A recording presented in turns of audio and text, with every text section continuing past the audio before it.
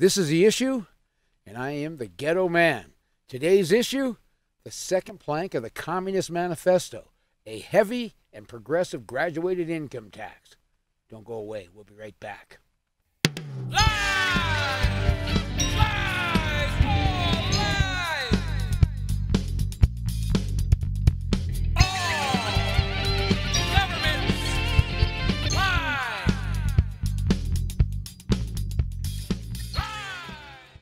I think everyone in America knows what an income tax is.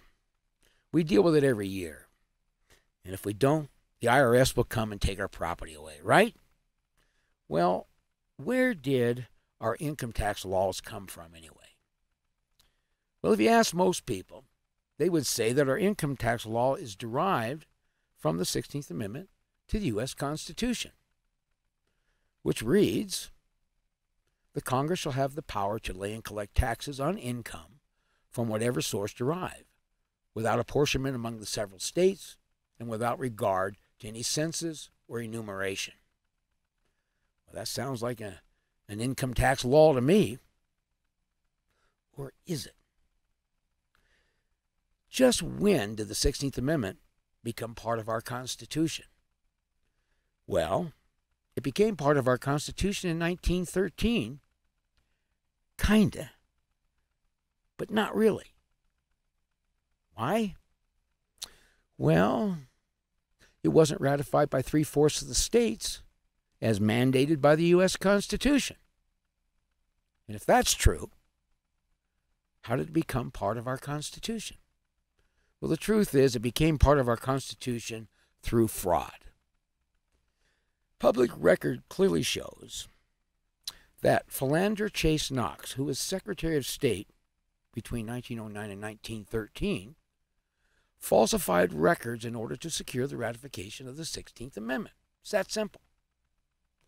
The actual state count failed to meet the 3/4 requirement of the ratification of the amendment as mandated by the U.S. Constitution.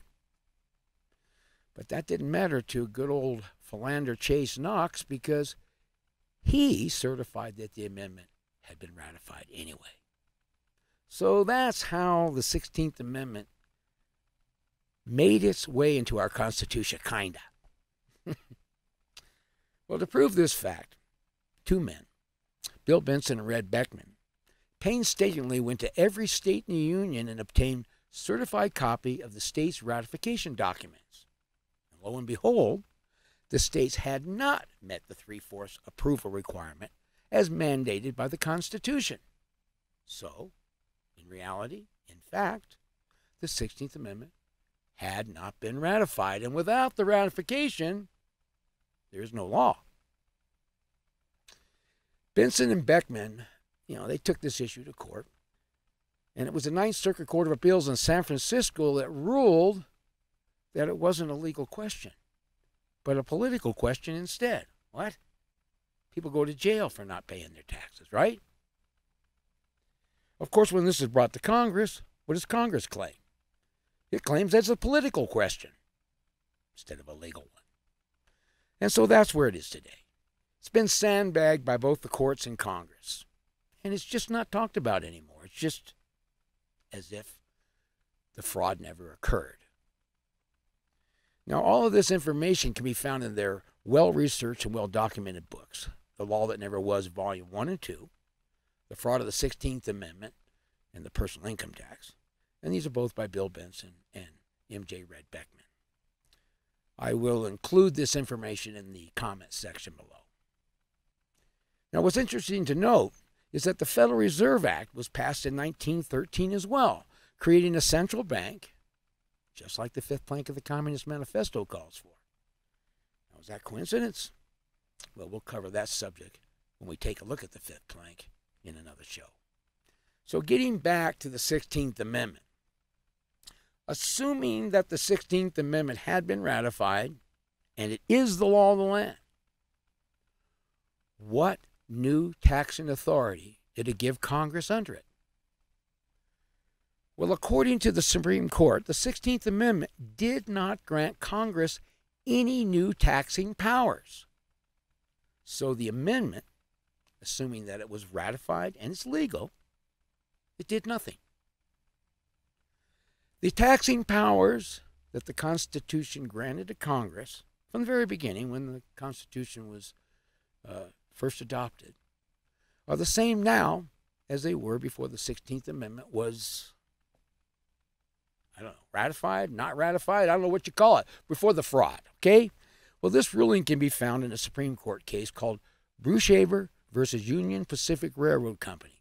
It's in Book 240, U.S., page 1, and it's a 1916 case. It's really worth reading. In fact, I'll go ahead and I'll cite this case in the comment section as well. So no matter how you look at it, the 16th Amendment is not law, period. So how come, if the 16th Amendment was never ratified, it's not law, how come we're all paying an income tax?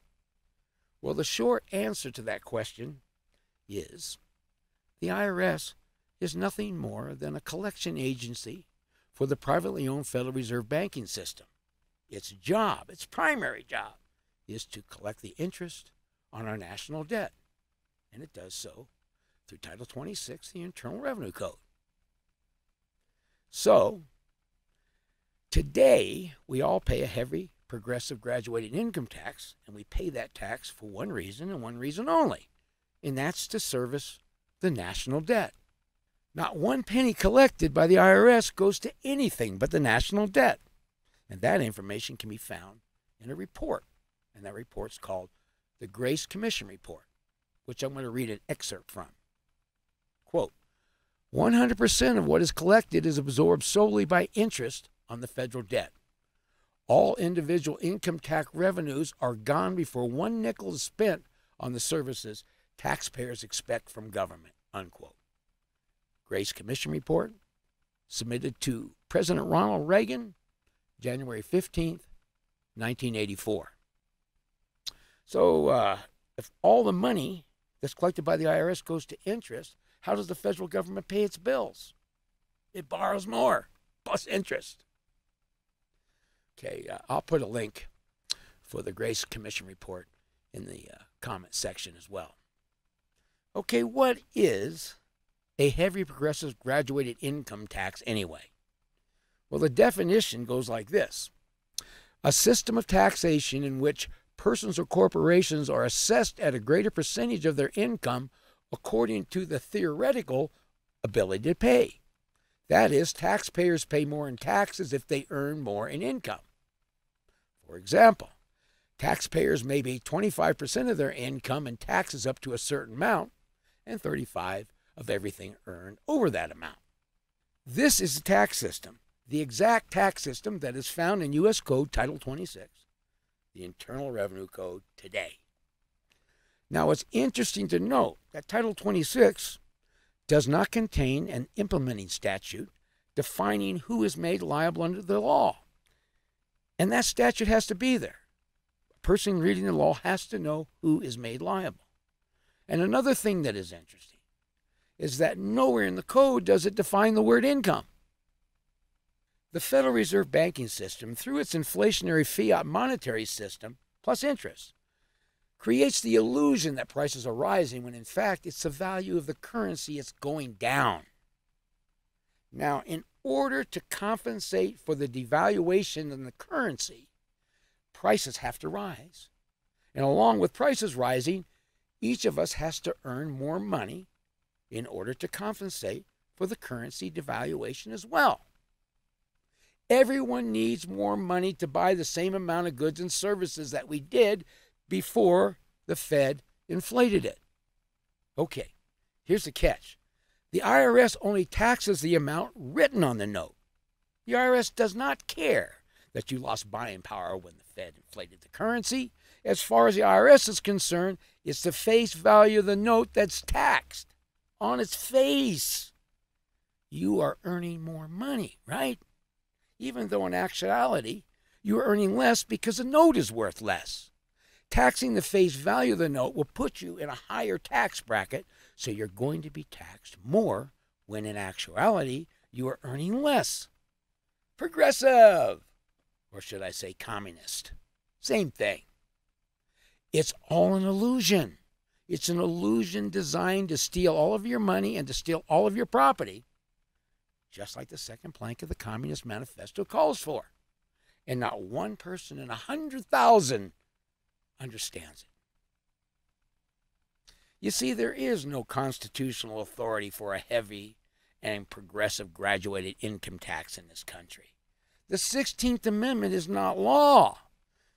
And because it's not law, Title 26 cannot be law. The IRS has no authority to enforce an unconstitutional code on anyone. Every man, woman, and child in this country that is paying an income tax because there's no law is doing so voluntarily. Just think about that for a minute. The income tax, if it has any validity at all, is only a tax on profits and gains, not labor and wages. It is a tax on incomes from whatever source derived. And the key word of the law is from. It's not an income tax on sources, it's income taxes derived from a source. Income is derived from profit and gains. The source, capital, is the money that you earned. Take that capital, invest it in stocks. The stocks are now your source. The dividends from those stocks are income derived from the source, the stocks being the source. And the only thing that is taxed is the income that is derived from it. It's that simple. The U.S. Constitution forbids a direct, unapportioned tax on wages and salaries of American citizens. Labor and wages can never be profit and gain. It's an exchange. Quid pro quo, which is Latin for substance for substance. You give it your time, and you receive something of value for it. That's not income. It's just an equal exchange. In the first 134 years, the United States of America became the most powerful and prosperous nation on the face of the earth since King Solomon. We were number one in just about everything. And we did it all on the collection of duties, imposts, and excise taxes. You see, the authority that grants Congress's taxing powers can be found in Article 1, Section 8 of the United States Constitution, which states to lay and collect taxes, duties, imposts, and excises. Now, Article 1, Section 8, Clause 1 states, all duties, imposts, and excises shall be uniform throughout the United States, and to the limitations of Article 1, Section 2, Clause 3, that direct taxes shall be apportioned among the several states, and of Article 1, Section 9, Clause 4, that no capitation or other direct tax shall be laid unless portioned to the census or enumerations hereinbefore directed to be taken, unquote. Okay, this is the law dealing with taxation. This is a law as it stands today, the constitutional authority. Now remember, even if the 16th Amendment had been ratified, as the Supreme Court of the United States said, it did not change anything constitutionally concerning Congress's power to tax. In 1900, if you had suggested that one day in the United States the government would be taxing Americans on their wages, you would have been laughed at and called a communist pinko pig for even suggesting such a stupid, ridiculous idea. Today, every working man, woman, and child in America practices the second plank of the Communist Manifesto, and they practice it just like the Communist Manifesto calls for. And if you don't, all of your property will be confiscated, and your ass will be thrown in jail. I am the Ghetto Man. Thank you for watching. And remember, if you're politically correct, then you're legally wrong. And if you're not part of the solution, then you are the problem. Please subscribe and please share.